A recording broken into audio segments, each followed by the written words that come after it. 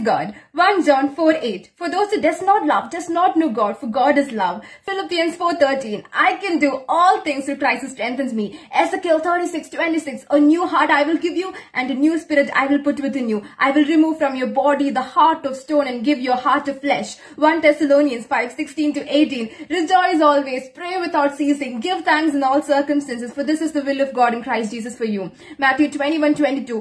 Whatever you ask for in prayer with faith, you will receive. Isaiah 4:3-1. Do not fear, for I have redeemed you. I have called you by name. You are mine. Exodus 33:14. My presence will go with you and I will give you rest.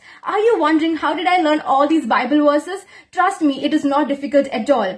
If you strongly have a desire, or even if you have a very little desire in your heart to learn Bible verses, then God has already given you the grace to learn Bible verses. It is not difficult. If it is possible for me, it is definitely possible for you or for people of any age. If you have a strong desire, or as I told, even if it's a little desire, then join me on a 50 days challenge until Pentecost. So from April 1st until Pentecost, we will be learning one Bible verse a day and we'll be memorizing it every single day. And trust me, it's not difficult at all. If you have a small desire in your heart, then join me on this journey. Do put a thumbs up below the video so that I will know if you are able to follow me. Praise God.